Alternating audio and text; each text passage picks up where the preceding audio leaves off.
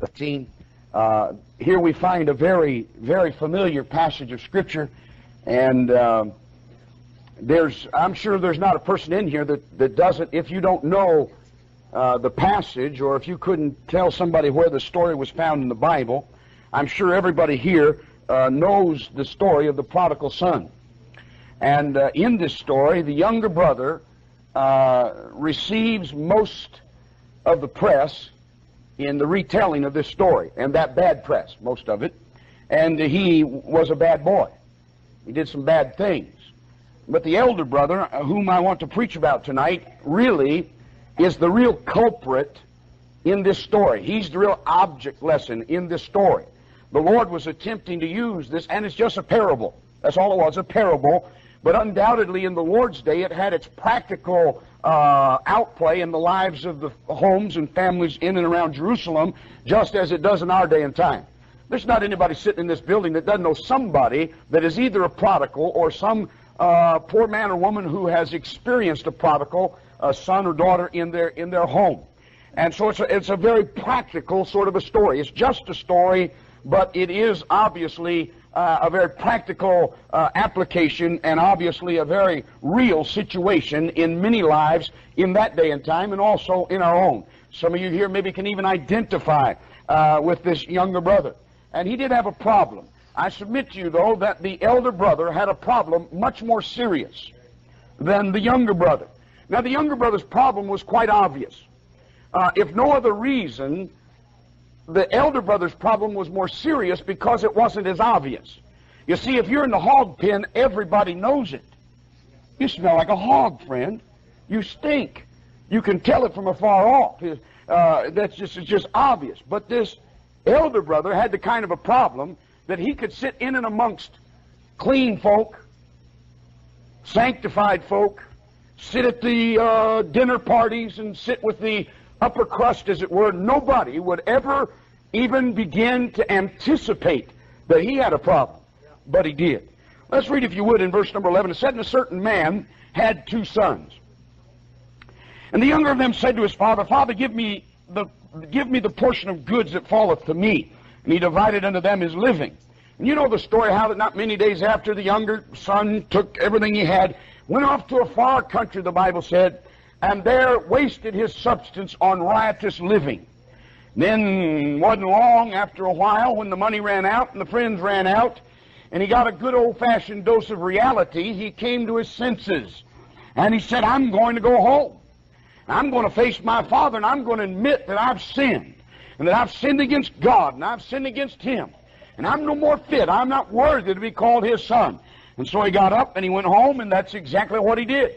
And his father, notice his father did not interrupt him in the little story. He said, Father, he said, I've sinned. His dad didn't say, shut your mouth, son. No, he let him have his say. He needed to admit that he sinned. And he needed to admit that I'm no more worthy to be called. He needed to admit all that. But he's going to say, now make me as one of thy hired servants. Well, no, we're not going to get to that stage. Yeah, you have sinned, but you are my son. You may not be worthy of it, but you are my son. We're not going to have this hired servant business. You are my son.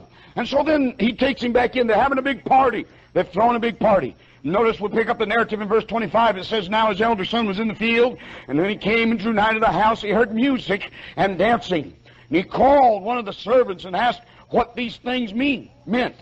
And he said unto him, Thy brother is come, and thy father hath killed the fatted calf, because he hath received him safe and sound. And he was angry, and would not go in. Therefore came his father out, and entreated him. And he answering said to his father, Lo, these many years do I serve thee, neither transgressed I at any time thy commandment, and yet thou never gavest me a kid, that I might make merry with my friends.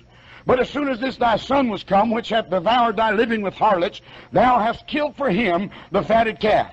He said unto him, Son, thou art ever with me, and all that I have is thine. It was meet that we should make merry and be glad, for this thy brother was dead, and is alive again, and was lost, and is found. Our Father, thank you so much for your mercy and your grace. And God, it's been sung about and preached about all these many days of this meeting. And I thank you for it. I revel in the grace of God. And I thank you for the eternal life and that's in Christ Jesus our Lord. And I thank you, Lord, for the privilege of being here this week and having heard these sermons and these songs and fellowshipping with God's people. Now I pray, Lord, that all that's been said afore would have found a lodging place in the hearts of your people. I hope many, even at this time, are chewing on it and thinking about it. And some maybe that should have made some move and did not. I pray before this service is over, they'll do that. Now, Father, bless, I pray, exalt Jesus above every name that's named. And Lord, bless, expose the devil for what he is. We'll thank you in Jesus' name. He's worthy. Amen and amen. As I said, I want to talk to you about the elder brother. The elder brother is obviously who he should have been, and he's where he should have been, but the problem is he's not what he should have been. And you know, there's a lot of things that you can still be and not be right with the Father. Listen, my friend, it takes more. You can have the right Bible, and you can cut your hair right, and wear your clothes right, and dress right, smell right, and all. And I'm all for all those things, but you can get all that and still not be right with the Father. Listen, this fella, he was a son. It tells us in verse number 10, said, or verse number 11, a certain man had 2 sons. This elder brother was a son of the father, but he wasn't right with his father. He was a son. He also was involved in service. You can have service and not be right with the Father. Look down there in verse 25. Now his elder son was in the field. He was in service. He was a son, but he wasn't right with the Father. And you can even have success in that service and not be right with the Father. Look in verse 27. It said, what's going on here? And he said, well, it said, thy brother is come, and thy father hath killed the fatted calf. Now, where do you suppose they got the fatted calf from? I submit to you, while this younger brother was out there wasting his substance and his inheritance with riotous living, somebody, thank God, was back on the farm taking care of the fields and the animals and fattening up a calf. Thank God, when they needed one, they could come and get one because somebody had tended to that business. Listen, you can be a son, or you can be a child of the Father. You can be involved in the service of the Father up to your eyeballs. You can even parade out your success to that service. You can parade the souls of one to Christ. You can parade it all out for all to see and still not be right with the Father. This boy wasn't right with his father. But he was a son. He was involved in service. He was out in the field. He wasn't out in the hog pen. And he had success to show for his service, but he wasn't right with the Father. And then not only that, he not only had service and success and sonship, but he had seniority.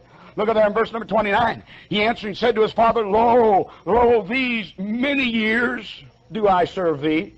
I submit to you, this boy is not a novice.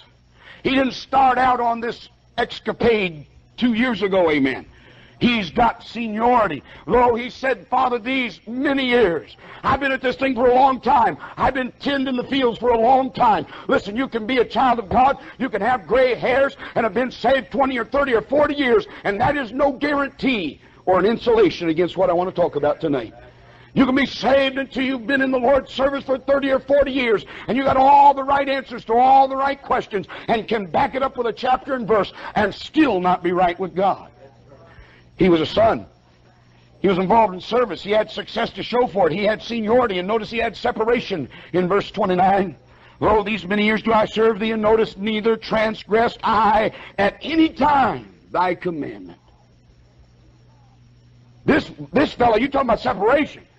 Said, I've served you these many years, and I've never stepped out of line one time, Dad. These many years do I serve thee. And listen, he was separated. My friend, I submit to you, you may be just as born again can be. You can be a child of God. You can be involved in the service to God up to your eyeballs. You can have success to show for that service. You can have seniority, and you can have separation going for you. Like I said, wear your hair right, do everything right, and don't misunderstand me for a minute. I'm all for that, but I'm simply saying you can have all of that going for you and still not be right with the Father. There's more to it than that. And then notice he also had security. His father said to him, verse 31, he said unto him, Son, thou art ever with me, and all that I have is thine. Listen, you can be a son, you can have service going for you, success for it, seniority, separation, you can even have security. Now, as Baptists, we've got a big deal out of eternal security. And it is a big deal. And I thank God for it. But I'll tell you something, listen, eternal security never saved anybody. You're not saved by eternal security. That's a precious doctrine, but that only works on folks who have been born again. And if we are eternally secure, and if you're born again, you are. But friend, just because you're eternally secure in Jesus Christ, and listen, if you're saved tonight, you are as good as in heaven with the door shut behind you, locked, and the key thrown away. You couldn't go to hell if you wanted to go to hell. If you've been born again by the Spirit of God, my friend, you're saved. Ain't anything or anybody can do anything about it. But just because you're eternally secure, that don't mean you're right with the Father. Sure don't. This boy had all of these good things going for him, and they're all good. Man, all them things are good. But he had all of that going for him, but he had a problem. And his problem basically boils down to a problem that I have seen as I travel around the country and around in many foreign countries, that I see that destroying many Christians. And there's a problem of bitterness. This fellow's got let a root of bitterness spring up in his heart. He's gotten bitter. He's upset about some things. And listen, my friend, this fellow here is in a bad situation. And I want to talk to you tonight, if I might, about bitterness just for a little while. I want you to notice, first of all, and bitterness it's a very serious situation, because it affects all of us to one extent or another. You're not going to serve God and not have somebody do you wrong. I don't care who you are. I don't care what kind of personality you got. You realize there's some folks that hate my guts? Why would anybody hate somebody who's loving and sweet and kind and gentle and thrifty and all that good stuff? Why would anybody? There's some, I don't understand why, but listen, if you're going to serve God, I don't care what kind of personality you got. I don't care what kind of money you got. I don't care about any of that. If you are going to serve God and stand as our brother Hasbrook was preaching about and talking about, and standing for the Word of God, my friend, you're going to have some folk cross your path that don't like you very much, and some are going to go out of their way to do you wrong. And I wouldn't for a moment try to minimize the injustices and the insults and the injuries that we receive along life's road. They are very real. You're not going to serve God long. Somebody's going to insult you. Somebody is going to take advantage of you. Somebody is going to give you an injustice. Somebody is going to injure you. That happens. Now, everything that happens in our lives will tend to make you either bitter or better. You make the choice. And if you opt for the easy one, you allow a root of bitterness to get in your heart. And like I said, it's something we can keep it covered until something happens, a catalyst and a situation to bring it out, and it'll bubble over in all of its ugliness. Doesn't matter who's around then. But we can keep it pretty well under wraps until that root has grown, and then when it begins to bubble over, my friend, it's too late then for any easy cure. And there's some problems that you can ignore and get by fairly without too much trouble. I mean, for example, I was up in Alaska not long ago, and I forgot to take my coat. Good night. I used to live up there, and I know it's cold, but I forgot to take my winter coat. I took my little overcoat I got here. That don't work up there 40 below. And I forgot to take my hat. And therefore, I got sick. I got a head cold. Well, I come home, and I didn't go to the doctor. It was no big deal. I just had the sniffles, had a little head cold. And, you just kind of doctor yourself, take some aspirin, stay out of the wind, and you're going to get better. You know you're going to get better. You're not going to die. But I'll tell you something. If you got a cancer eating on your body, you don't take 2 aspirin tablets and go to bed and expect to feel better the next day or expect to get over it. You've got to get a surgeon. He's got to get a knife, and he's got to cut it out of you. You're not going to get over it. And that's the kind of problem this bitterness is. It is a cancer that will literally eat you alive and destroy you for any effectiveness for God whatsoever. And I want to talk about it just a little while tonight. I want you to notice, first of all, as we look at the bitterness here, the bitterness because of the Father. Here in this particular chapter here, this fella he's having a bad way. And listen, when you have a problem with bitterness, listen, your problem is not your circumstance. And your problem is not your contemporaries. Your problem is not what somebody did to you or what somebody said to you. Your problem is not your circumstance, nor is it your contemporaries. Your problem is with your Father. That's where the problem winds up at. Listen, this boy, you know what he's trying to do? He's trying to make a big issue out of rings and robes. He's attempting to make an issue out of fatted calves and fields, and that's not the issue. The issue is that the Father in this story, the Father is happy. That's the whole issue. He's happy. The father's overjoyed. The father is ecstatic. The father's, man, he's happy the boys come home. And listen, what right does this boy have to rain on his father's picnic? If the father's happy, then bless God, you ought to be happy. If the father's overjoyed, you ought to at least stand by the side and clap for him, amen. If you can't get in the spirit of the thing, the father's happy. The father's satisfied. He's got no right to rain on the father's picnic. But all bitterness, the reason it's so serious, because it ultimately gets directed right back to God. That's where it goes. Because you see, in truth, we that are Christians know this. Listen, I mean, the sun wouldn't come up in the morning if God didn't let it. And there ain't nothing coming in my life that God doesn't allow. And so what we're saying is, when we get embittered, we're saying, God, first of all, God, you don't understand my situation. Or, God, you just don't care about my situation. Well, we can dismiss both of them. We know that ain't so. And so about the only third one we're left with is, God, you are unfair. You are treating me unfairly. I am getting a raw deal out of this, and God, I don't deserve to be treated like this. I don't see why this has happened to me, and all bitterness is going to wind up directed sooner or later right back to God, because in essence, God has control of our lives, and when we get to that point, we're simply saying, God, I'm getting a raw deal. Turn with me very quickly to the book of Matthew. In Matthew 20, I believe it's Matthew 20, this principle is borne out. In Matthew chapter 20, I think it is. Yeah, Matthew chapter 20. It says in verse 1, it says, for the kingdom of heaven is likened unto a man that is a householder which went out early in the morning to hire laborers into his vineyard.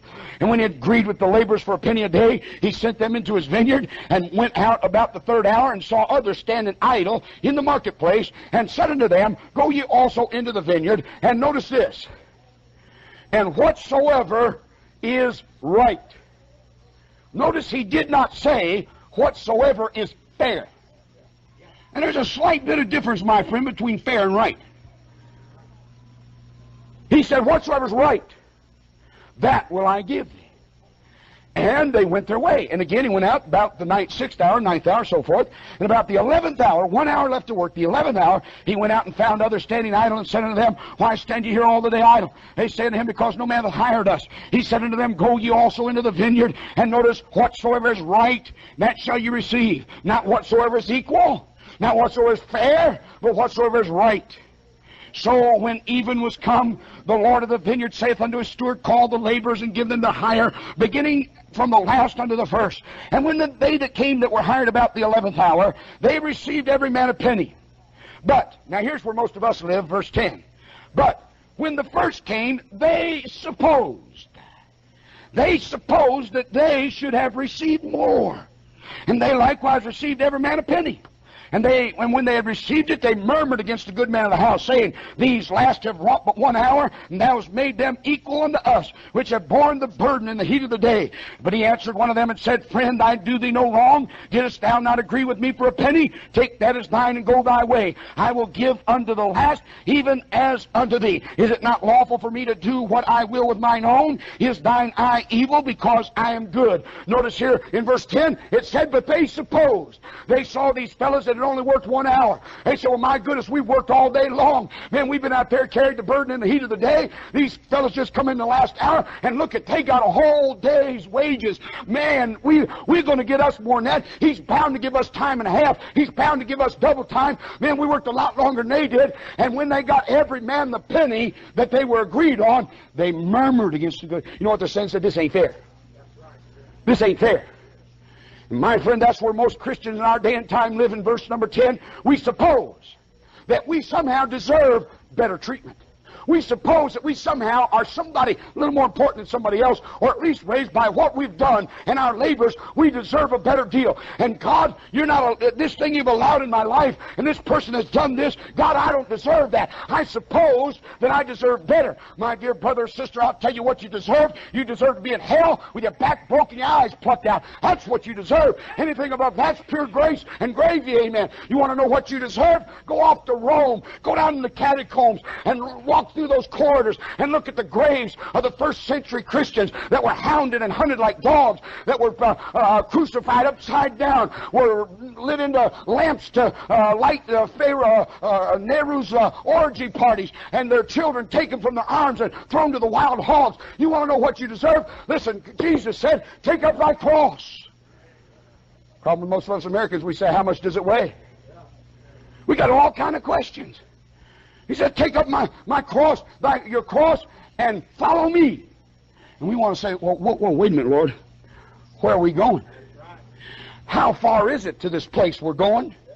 And how long I got to carry this thing, and how much does it weigh? No, the Lord said, take up thy cross and follow me. Listen, my friend, if we're serving the Lord, listen, there ain't nobody, no power on the face of God's earth or off of this earth that can come in between you and your Savior. Now, I didn't say somebody couldn't make life rough for you. I didn't say somebody couldn't put you in prison. I didn't say somebody couldn't throw you on the rack and maybe cause you to say a lot of things you wouldn't ordinarily say. But I'm simply telling you, my friend, you're the one. You decide. You decide what you're going to do. You decide where you'll be with God. You decide. You're the deciding factor. And the reason bitterness is so serious is because ultimately you will get finally down to the point where you blame God, because that's where all bitterness winds up, because of the Father. Then notice the bitterness because of the favor shown to the guilty. Up there in verse 29, they're having a party here, but he's got a little bit angry. It said he answered his father, said, lo, these many years, he said, do I serve thee? And I never transgressed your commandment any time. But notice this, but you never gave me a kid that I might marry with my friends. But notice the wording here is very important. As soon as this, thy son. Well, I believe it was his brother, wasn't it? It was his brother. He didn't say, just as soon as my brother, no, as soon as this, thy son. He has divorced himself. He don't no relationship. He said, he's your son. As soon as this thy son was come, notice, which hath devoured thy living. So, Dad, you remember? You remember that big wad of money you gave that boy? You remember how you and Mama sacrificed and worked hard and built this farm up, built this business up, and you gave it to that good-for-nothing rascal? So, Dad, it was your money. He hath taken thy living and devoured it with harlots. Now, I read the story. I didn't read nothing in there about no harlot. The story said that he went out and he wasted his living, his substance, on riotous living. But you see what he's trying to do now? I'll try to be fair to him.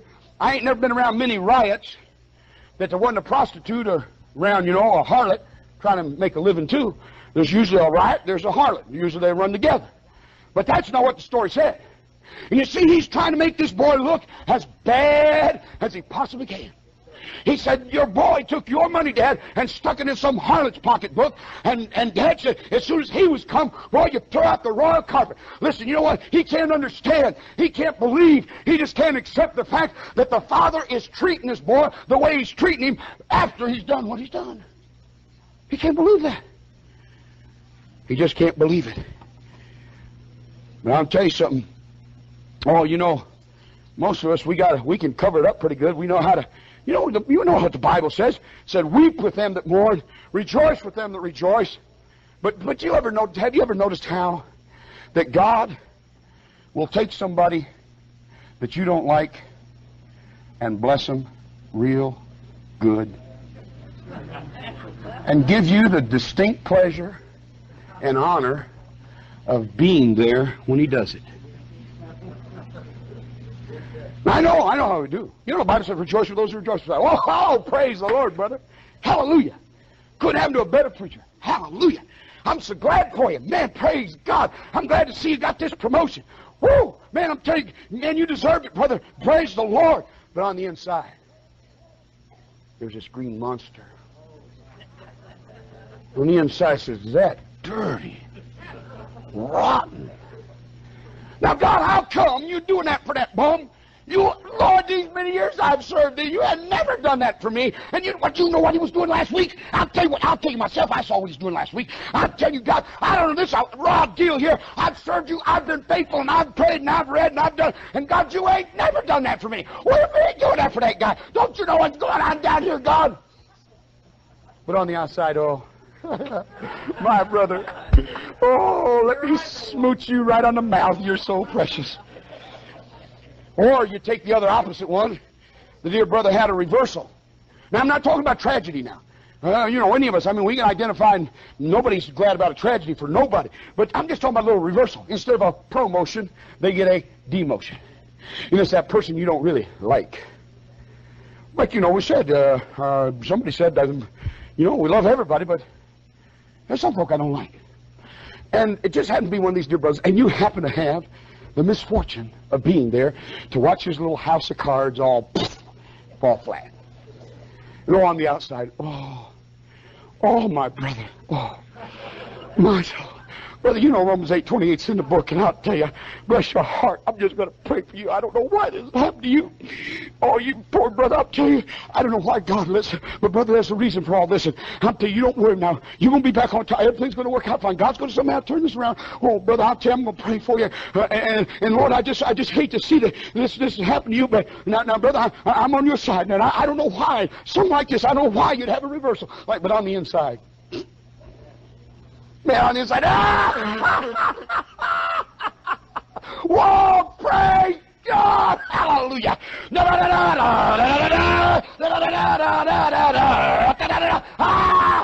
He finally got his, praise God. I knew it was coming. I could see it a million miles away. I just wonder what took you so long to dump it on him, God. Hallelujah. There is justice in this life. Praise God. Now, I know you're all so spiritual, you ain't never done that.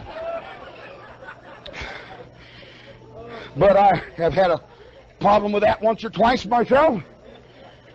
So what do you get at, preacher? Listen, you know what our attitude ought to be. I mean, our attitude ought to be, Lord God. I mean, listen, when the prodigal's been out there, man, he's blown it all and been out with the hogs. If he comes back, we're talking about broken, as our brother was preaching earlier. Then our attitude ought to be, Lord God, do what you can for him. Bless him as much as you can. God, if there's anything good you can do for him, do it, God. Do whatever you can for him under the circumstances. Lord God, bless him somehow if you can. Somehow, Lord, bless him and clean him and maybe try to use him again somewhere. Because I guarantee you when the prodigal comes, he's lost it all. He's lost his inheritance. He's lost a whole lot that he'll never get back. Some of these in our day and time, as our brothers already pointed out, we've got so far away from real repentance and so forth. And I want to tell you something, friend. I believe it's the bottom of my heart. I believe there are some things you can do in this life that there is no solution for in this life. I honestly believe that. You can do, listen, you got so well, I don't like what this preacher says. I don't like Brother Greg Eastep. Who's he think he is? And go out there and throw your family in a car and get drunk and drive off down one of these country roads. You can wrap that car around a telephone pole and kill your little wife and your little babies and cut your arms off in the process. You wake up in the hospital the next day and you find out what you did. And from a contrite, broken heart, you cry out to God and ask God to forgive you. My friend, upon the authority of the Word of God, He'll forgive you. I know He'll forgive you. His blood will cleanse you from all unrighteousness. But I'll tell you something.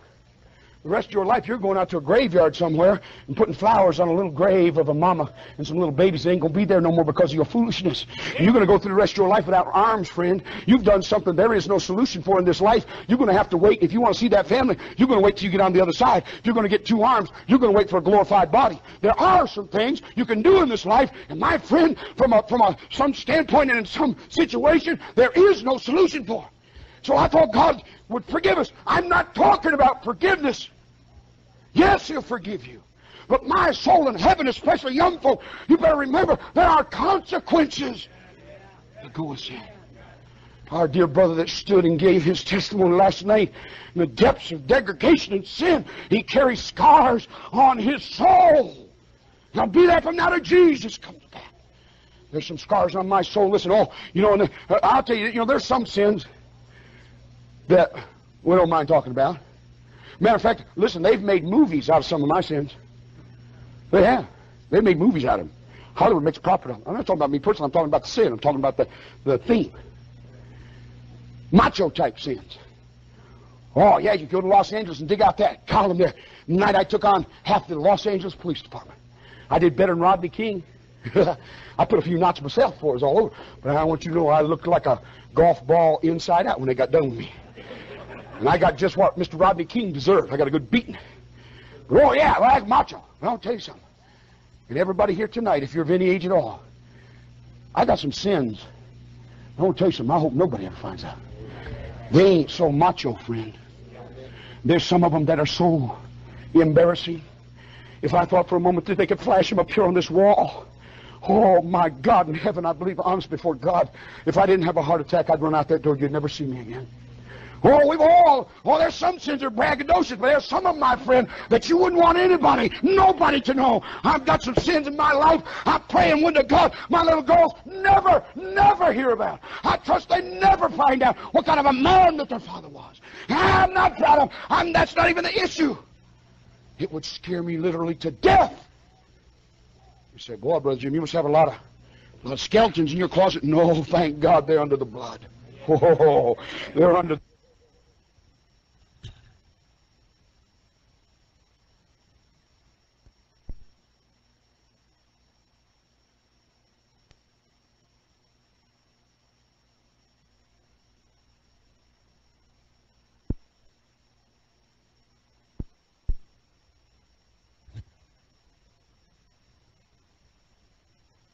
I would to God that I could go back and erase them, but you can't do it. You can't. They're gone. The damage is done. That's why, my dear friend, if you got any sense at all, you'll take your life and use it for God. But I must hurry along. The bitterness because of favor shown to the guilty. This boy, he's upset. And then lastly, when we'll go home, I want to talk about the facts of bitterness. Bitterness is something that affects us all, because everybody receives, as I said, certain insults, injuries, and injustices. Bitterness carries several symptoms to it. How can you identify an embittered soul? Well, first of all, from our story here, I point out that sometimes it's surprising who is bitter. Because of the nature of this sin, it's usually it's usually kept under cover pretty good until he gets a good hold. I mean, the father, come on, he's surprised. He can't believe it. I mean, this is your brother. And I mean, undoubtedly around the family altar, they've been praying for him for days and months maybe. And he's come home. This is what we've been praying for.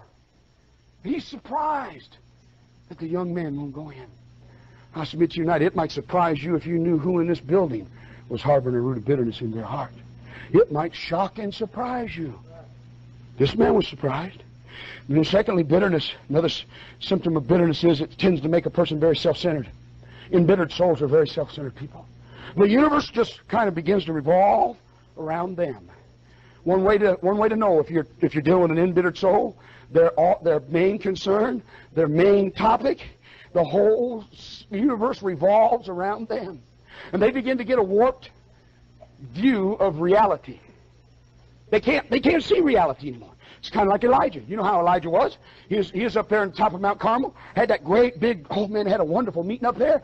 Where is it? 1 Kings chapter 18. He went out there, man, slaughtered all them prophets of Baal, turned them into a non-profit organization, went down to Jezebel's house in chapter 19, and he waited outside the gate. And it says he sat outside the gate, and Ahab went in and told Jezebel all that he'd done, and how that he killed all of his prophets. And Elijah's sitting right outside the gate, waiting to see what happens. Well, here comes a messenger from the palace, and he's got a little scroll. And I imagine, this is usually how bitterness starts. Things don't turn out like you thought they should or would. That's usually how it starts. And I guess I think he thought this, or he wouldn't have been sitting outside the gate. I think he thought, well, when that old girl hears what God did, how that she don't have any more prophets. I mean, these were the prophets that ate at Jezebel's table. And she got a lot of empty spots at the table, and a lot of grub, and she's probably inviting me to dinner. And I'm going to go in, sit down, have dinner with right there at the White House, and boy, it'll just be wonderful. And I think he thought that this was going to be what changed the old girl's heart. If nothing else, he maybe thought this will put the fear of God in her, and at least she'll get off our backs and quit bothering the men of God and quit bothering the people of God. But it didn't turn out like he thought. He opened up that little invitation he thought it was and looked at it and said, about this time tomorrow, Mr. Loudmouth, Fancy Dan preacher, you think you're something? She said, I tell you what, you let the gods do to me and more also, if I make not thy life as the life of one of them tomorrow about this time. She said, pal, you got 24 hours to get out of town, or I'm going to kill you. Boy, it says when he saw that, when he saw, what did he see? He saw something. I don't think it turned out like he thought it would.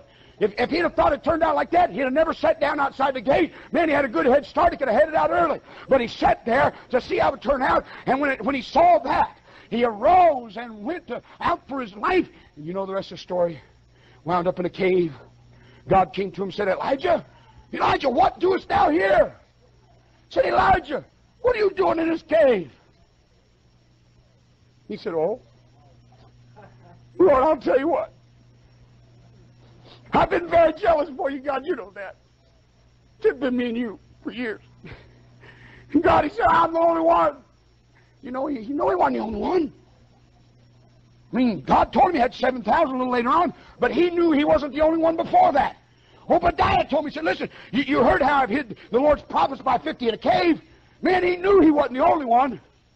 But he said, Lord, I've known. And he said, do you know this, Lord? You probably haven't heard about this yet. But now they seek to take my life too. Oh, God. Oh, just go ahead and kill me. Just go ahead and kill me. I'm no better than my father. Just go ahead and kill me. You know, the man, he don't want to die. If he wanted to get killed, he could have stayed back home. She'd have done it for him free of charge and wouldn't charge ahead God in trouble with the business. He's talking foolish. Listen, and remember, he's talking to God. I don't think he's outright barefaced lying. He's talking to God. What's happened is he's got so self-centered. His bitterness has turned him in on himself, and he is looking in a distorted view of reality. Probably in his heart, that's the way he really sees it. He said, they seek my life. Who's they? What's this they said? They did. They're going to. I ain't never met that guy. I've heard a lot about him. Oh, do you know what they say about you? Who's they? Who's this crowd? They sure say a lot. Don't do much, but they say a lot. And he said that, you know what he did with that one statement? He grouped an entire nation of people. He said, Lord, now they seek my life. No, they don't. I didn't read but one little long-tongued hussy named Jezebel sought his life. And she ain't really as interested in it as she's letting on. But she did give him 24 hours to get out of town. I think she is scared to death. I don't think she wants to come outside the gate and fool with that preacher. I mean, can you see Ahab's eyeballs big as sausage tongues? Oh, Mama, you should have saw it. Oh, man, you should have saw it out there. That man got up there. Man, he let the prophets of Baal go first. Man, they ran and raved and butt their head on the ground. That's cutting themselves with knives. Said, Mama, you ain't seen such excitement since Oral Roberts left the 10 healing ministry. And, honey, you should have saw it. Man, there wasn't nothing happening. Said they called on their God. They said, Mama, you know that one you're always praying to, Baal? Man, they called morning, noon, and night and said Baal didn't even grunt. He didn't burp. It said, here come this prophet. Oh, I can see his eyes getting big. Oh, he said, honey, you should have been there. Man, he got up there, prayed a little old prayer about this woman. He said, honey, the fire of God. Man, you should have saw it. Said, whop, fell right down there. Said it didn't just take up the sacrifice. Man, it ate up the stones. It ate up the wood. It licked up the dust. It licked up the water. Mama, I'm telling you, you should have seen it. I mean, he's looking like a raving maniac. No, Jezebel said, ooh-wee. So I don't want to fool with that dude. I think she's afraid if I go out there, man, he'll drop some fire down on my new permanent wave and it'll be all she wrote. But she said, I got to get rid of him somehow. So she said, I'm going to bluff him. So she writes that little letter. Says, all right, pal, you got 24 hours. That's it, preacher. 24 hours, and then you're going to get yours. You're going to get fried, pal. I'm going to make your life like the life of one of them. But tomorrow, you better get out of town. And he takes it hook, line, and sinker. Oh, she wants him dead. Oh, I guarantee you. But she ain't about to touch him herself. But he said, they seek my life. No, they don't. You'd be surprised. Embittered souls, their eyes were, what do you know? What's that about me? Who cares? Who cares? You know, really, you would probably be insulted if you knew how little most folks did think about you. Really, you would be so insulted and embarrassed, you probably don't come up in their mind once in a blue moon. But if you do ever know, who cares? So what? Don't make no difference. So what? They think good, fine. Think bad, that's fine. If they don't think nothing, that's probably even better. Very self-centered people. And then bitterness will tend to make you very cynical and suspicious. You know, the most suspicious, cynical souls on this earth are Christian folk who have gotten a root of bitterness springing up inside of them and taken root, and it has grown and grown, and before you know it, they get so suspicious, they get so cynical. Everything is a conspiracy. You can shake their hand at the back door. Oh, you felt the way he didn't even press my hand. Oh, you saw the way he looked at me. You saw that. Now, you really have to be a preacher to appreciate this whole deal. I mean, but I mean to tell you, brother, embittered souls, they get so suspicious, you can't say nothing to them, you can't do nothing to them. I mean, everything's got an ulterior motive. I had a dear lady one time in a church where I was at. Oh, man, bless her heart. She was terribly embittered, and always, every little problem was a Mount Everest to this dingbat. And I was in my office one day, and she came. I heard her car pull in the driveway. Boy, she came in, boom, boom, walking down the floor. She came up, knocked on my door, and I was sitting at my desk. I said, come on in. She came in. She walked right to the front of my desk, right there. Put her both hands on her hips, like this. She had looked down at me. I just sat there. She said, Brother White? I said, yes, ma'am. She said, are you or are you not the pastor, the man of God in this church? I said, well, sister, last time I checked the business meeting minutes, I was. I believe I'm it. She said, then, pastor, she said, you probably don't know this, pastor, but we have got, she said, we have got a terrible problem in this church.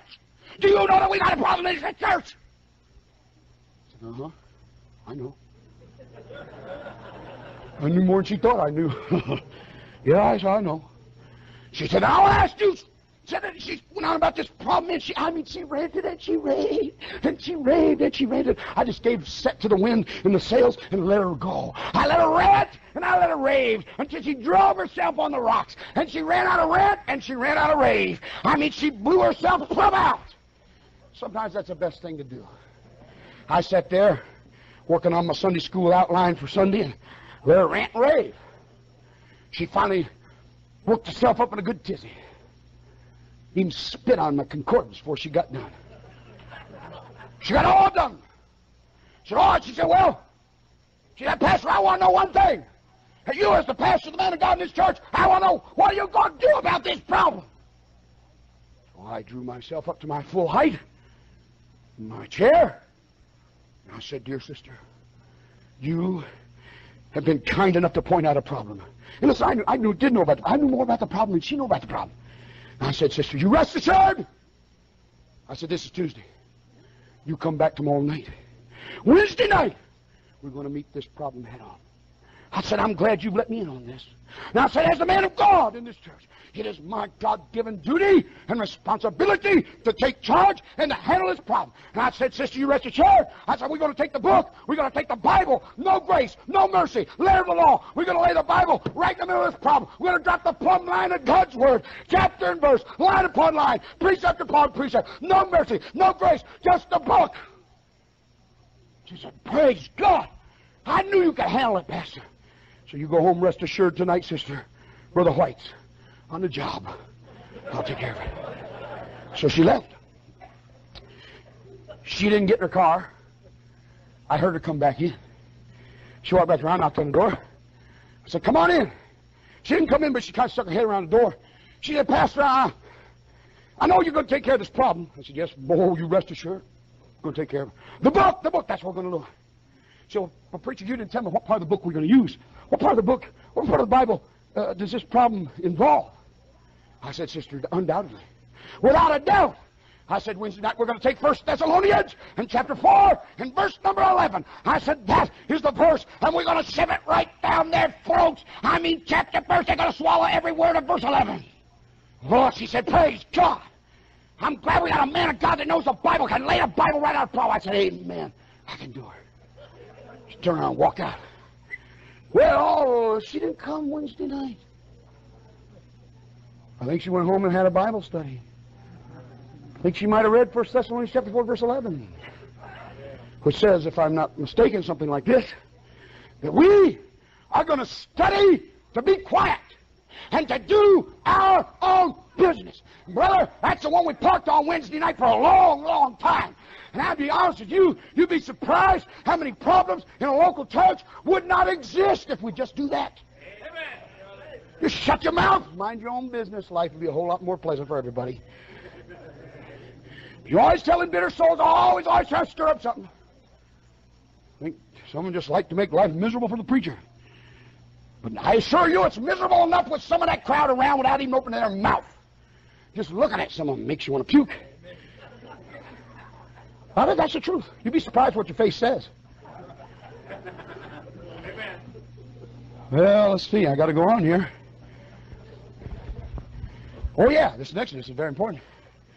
Symptoms of bitterness that'll tend to make you self-centered, very surprising who is bitter, make you very cynical and suspicious, and then bitterness will tend to shut you out of some very important events in the Father's house. Look up there. They're having a party. But he's angry and he would not go in. Listen, the Father has thrown a party. And I don't know about you, but I found my Heavenly Father throws the best parties in the universe. Now, I don't know about you, but I'm going to the party. Amen? I love parties. Man, I'm a party animal. Praise God. Brother White is here. Let the party begin. Hallelujah. I mean, I'm going to the party. You say, well, no, preacher, they ain't never killed a fatted calf for me. They ain't never killed one for me neither. But guess who's going to get a piece of the fatted calf? Uma numeruno. Right here, pal.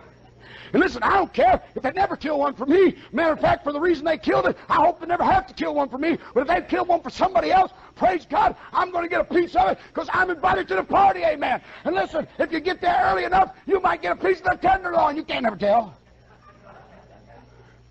But bitterness, it'll tend to shut you out of some very important, very wonderful things going on in the Father's house. Now, you can go out in the garden if you want to and drag your lower lip with a mully grubs. Oh, nobody loves me. Everybody hates me. I'm going to go to the garden and eat worms. Greasy, grimy gopher guts, chew them up, spit them out. Nobody loves me at all. Well, if you want to do that, help yourself.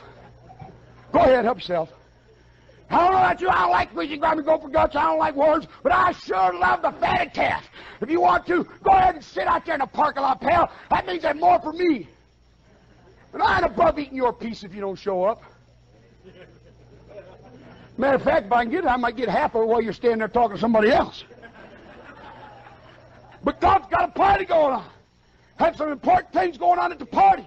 We're talking about some important stuff. We're making some important plans at the party. And I don't want to get left out on nothing. And you allow yourself to get bitter. You say, preacher, you don't know what she said about me. You don't know what he did to me. I don't care what he said. I don't care what you did. It's not worth missing the party for it. It's not worth it. I didn't say that what happened wasn't real. I didn't say that. I'm saying it's not worth missing out on the party. Then also tend to shut you out of important events of the Father's house, and it'll tend to spread to others. And we look at chapter 12 of Hebrews. I think it's chapter 12, verse 15. Somebody quoted it the other night in chapter 12 of the book of Hebrews. In verse number 15, it says something about like this. It said, looking diligently, lest any man fail of the grace of God, lest any root of bitterness springing up trouble you. Now, if that's all there was to bitterness, that'd be enough. But it doesn't stop there. Lest any root of bitterness springing up trouble you. And notice, and thereby, what thereby? That root of bitterness that sprung up in you. Not your wife, not your children, not your pastor, you. And because of you, it is going to affect some other people, thereby many be defiled. Oh, I can get mad, I can get upset at my pastor, and I just say, well, let's go on, put up with this, and walk out the door. There's a precious lady by the name of Judith White, whom I've known very intimately for over 26 years, walking out behind me. There's a little 14-year-old girl walking out behind her. There's another 23-year-old girl that's married that I hope that have character enough to stay, but it's going to affect him.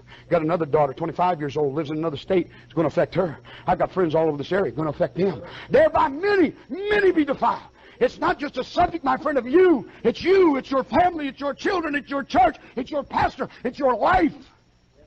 It'll spread to other people. And then bitterness is never a right response to a wrong situation. Never. Never. It's never right to get bitter. That is never a proper response. Never, under any circumstance. The Bible says, be angry, sin not. And most of us Baptists, we got that first part down. But we can get angry at the drop of a hat. It don't take me much to get angry. Just let me wake up in the morning and not be able to find my favorite preaching shirt. I can get angry real quick. Just let something, let me have a flat on the way to church. I get mad enough. I mean, if I had the power, I'd just take my car, squish it up like that, throw it off in the ditch and walk to church. I get angry. Would to God I could get that other half of that thing.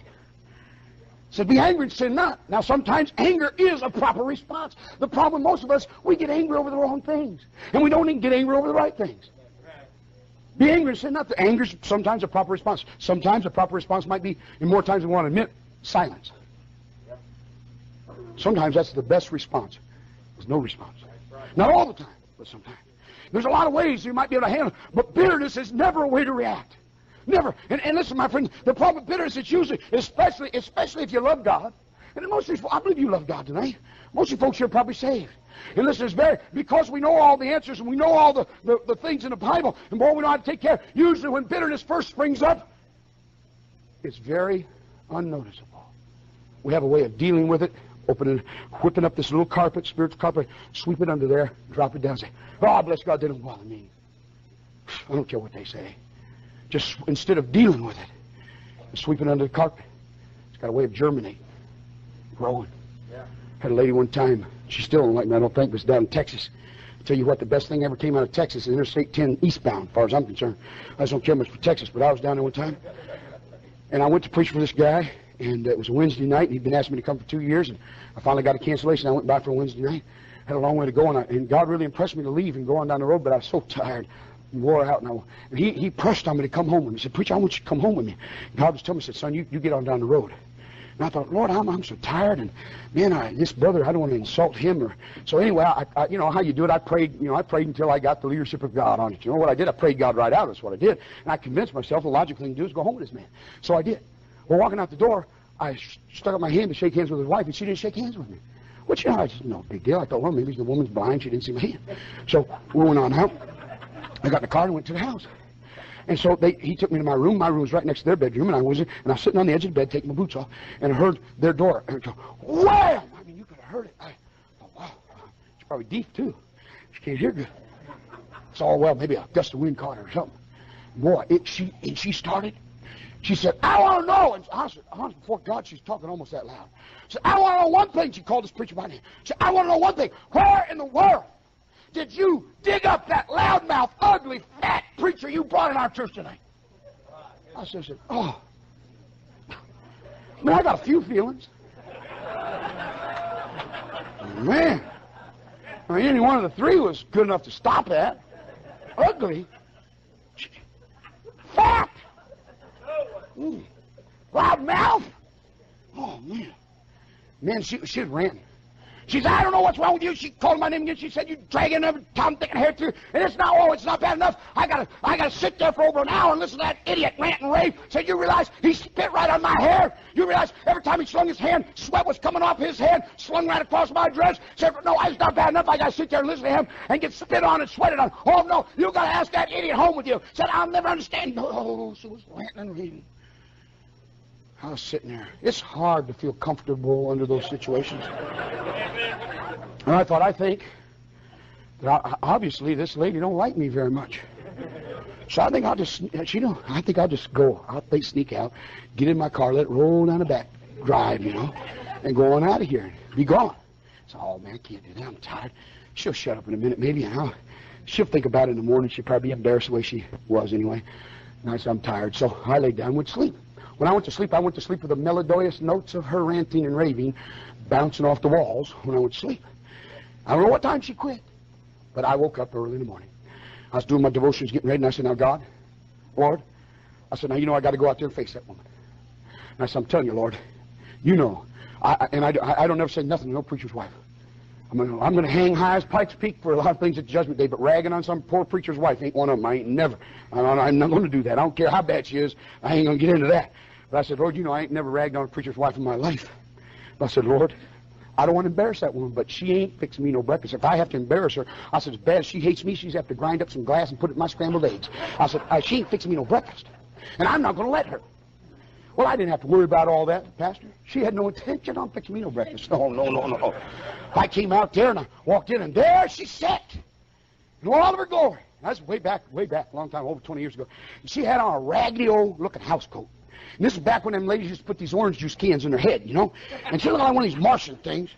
And I thought, Lord God, I guess if I looked that ugly in the morning, you'd have a right to be can takers, I guess. Oh, she's a halfway pretty lady the night before. Something that happened during the night.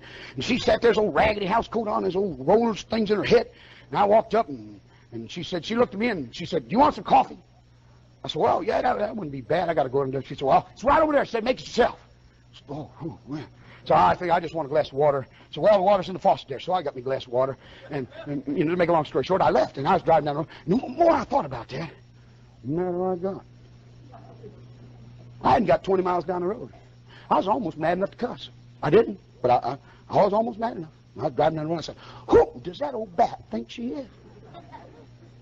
I mean, I happen to be a man of God. A man of the cloth here. I said, God, there ain't no way for her to. What? God ought to strike her dead. That's what I'll do. And I said, well, she don't bother me none. This guy, a fundamental independent, Bible-thumping, Bible-believing Baptist preacher, man, takes more than that to get me upset. I take half that baby aspirin to help me get over that. And what I did, folk, I picked up a little spiritual rug and I swept some things under and plopped it down with my cloak of spirituality and my machoism. Something that should have been dealt with. I should have dealt with it myself. I'm not talking about her. And I just got rid of it. Well, you know how things are. I totally forgot about it. 6 months later, I was in Arkansas, big fellowship meeting. Big fellowship meeting. I was on deputation as a missionary. I'm going to the fellowship meeting. I walked in the door. Who should be there? Right in the middle aisle. Halfway down the middle aisle, standing in the middle aisle. Who should I see but good old Sister Battle Axe in all of her glory, minus the orange juice cans. And as soon, honestly, I hadn't thought about her for 5 or 6 months. And as soon as I saw that woman, all of a sudden a big green monster began to come growing up out of my innards. And I saw her, my eyes narrowed down to little pinpoints. I thought, there she is! Praise God! I said, oh, God. Lord God, you got, I said, I don't know who's moderating this thing, but God, you got to speak to him. Tell him to preach me today. I'm the man for the job, God. I said, put me on. I said, I'll sing, oh, Sister Battle Axe. Glory to God. Oh, she thinks I'm ugly. Wait till I get done with that old bat. She thinks I'm fat. Oh, she thinks I sweat. She thinks I do some sweat. I'll spit right on top of her head. Oh, God, turn me loose. Turn me loose. Fortunately, the moderator was a little more spiritual than I was that day, and God did not lead him to call on me. But I got a good seat where I could see Sister Battle Axe. I'd look over there at her, give her the old evil eye. Well, you know how them things go. We broke. We're going to have food. I got down there early. I waited to see where old Sister Battle Axe sat. And I ran. I got right down in front of her. Sat right there. Now, my mother taught me better than this. And I'm ashamed of it now, but I done it. I ain't never done it again. We was eating rice, some kind of gravy stuff, and I was sitting there, right in front of this old girl, you know. I was sitting there, and I was going, just throwing it, getting about that far from my mouth, and throwing it in. And I wasn't being a very good shot. Now I was chewing my mouth open, and rice is piling up in the corners of my mouth and oozing out, dripping off my chin back in the plate, and I rake it off my chin. And I said, Sister, would you please pass me the pepper? And I spit rice, little rice globules all over there. Oh, that poor lady. It's amazing thing in God's heaven. Her husband didn't slap the fire out of me. I'm not, oh, me. It was awful. Oh. Well, I finished up. I didn't get no meetings out of that deal. I walked out of that church feeling right proud of myself. I walked out with my head held high. I said, well, God, We sure put one in the place today, didn't we? Anytime you need the man, I'm the man for the job. God, I can handle it. I have them old battle axe, long tongue hussy. Just turn over to me, God. I can handle it. There's another one I'll chalk up. Bit that dust. Put her on my account, God. I want the credit for that one. I walked out and got in my car. Well, something I hadn't noticed till I got in the car. But the birds quit singing in my soul. There were no birds singing in my soul. The Lord wasn't talking to me like he was before. Now, I don't know about you, that's kind of lonely. I said, Lord, we sure done it, didn't we? Lord ain't saying nothing. I'm driving down the road. And then the enormity and the error and the wickedness of my heart overwhelmed me. And there's been fewer times in my life that I have been more embarrassed and humiliated. I said, Brother White, you really do that? Folk, I didn't tell you half of how I acted that day. I didn't tell you the half. And I pulled my car off. The big cornfield. I can take you there today. I don't know if the cornfield's still there, but I pulled my car off. And I said, Lord God, I said, I'm sorry.